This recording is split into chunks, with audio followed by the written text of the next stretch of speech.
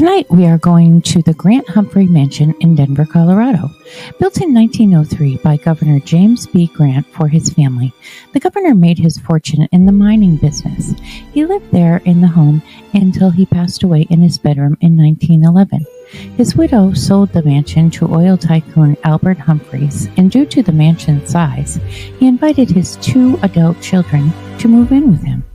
Albert Jr. and Ira Boyd were happy to oblige. Ira's daughter, Alice Lucille, was the first child to be born in the mansion. Her entire youth was spent in this mansion. Although she moved out and lived her life elsewhere, some say her spirit remains in her childhood home to this day. Alice Lucille died in 1991 at the age of 73. Now, let's get into the haunting. Current director Rita Rallman reports hearing things fall when she is alone in the mansion. When she goes to the area of the disturbance, nothing is moved. Employee John Andrews didn't believe in ghosts, that is until he began working at the mansion.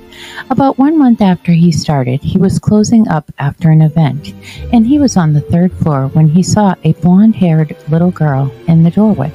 He did a second take, and when he did, she vanished.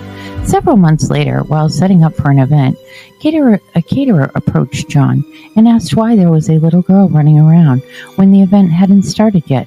He asked the caterer to describe her, and it fit the exact description of the little girl he saw. Guests report hearing playful giggles and having their hair tugged on.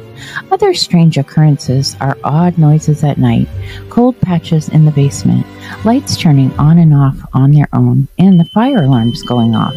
So, is it haunted? I think so. I'll see you guys next time.